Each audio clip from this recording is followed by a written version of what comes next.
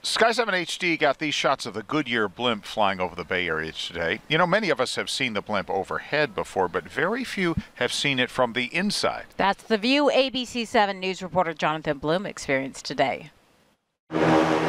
Coming in for a landing, most pilots would look for a runway, but not William Bayless. He's looking for a crowd of people. It takes 15 people to launch and land one of these.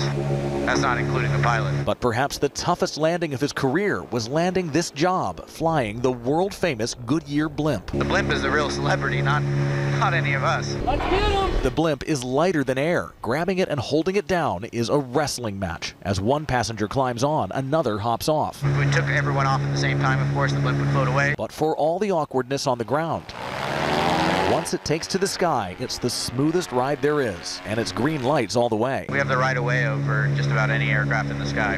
They see us way before we see them. The blimp has all the technology of a modern airplane, but when you have 1.2 million birthday balloons worth of helium directly above you, flying is a much different experience. Sitting next to me, this is what we call the elevator control wheel. I've actually had passengers say, are you in a wheelchair?